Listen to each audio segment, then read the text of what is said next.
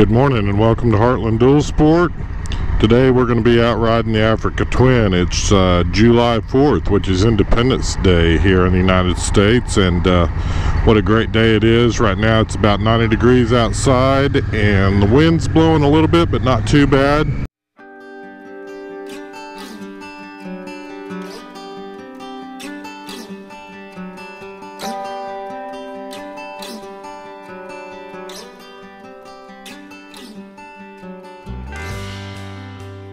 As you can see, everything around here is green. A lot of times by the time the 4th of July hits, it's been dry enough and hot enough that the grass is already dying.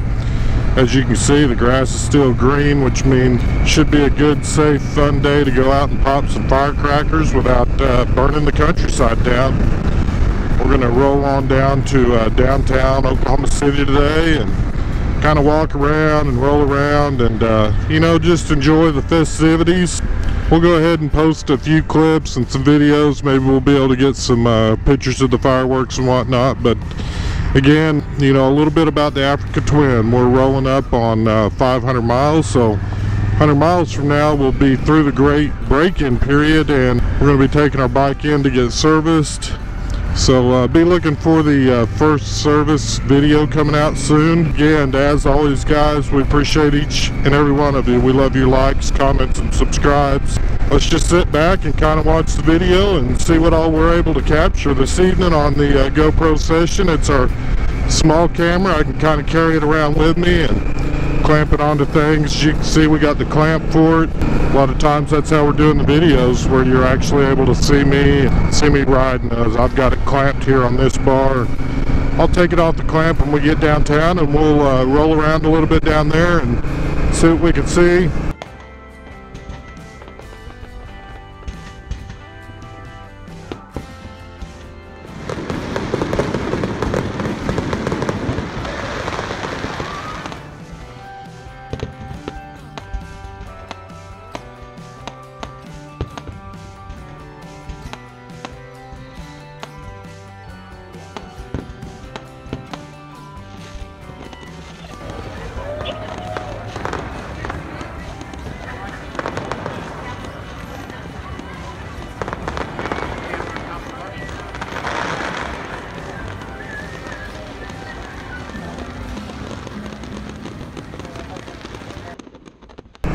As always, main thing is, guys, I want to wish each and every one of you a happy holiday.